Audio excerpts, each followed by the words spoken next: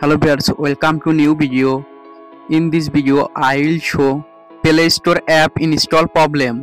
When try to app install, show this problem your device is not compatible with this version problem. Go to phone setting, then scroll down, click on apps, scroll down,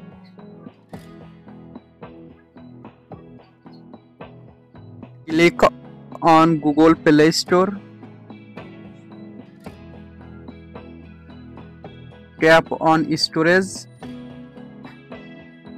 tap on clear data, tap on delete, tap on general management, click on reset, click on reset all setting,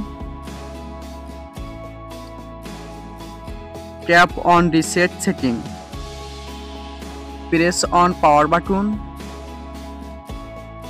tap on reset, normally reset on your phone. Now open on Google Play Store.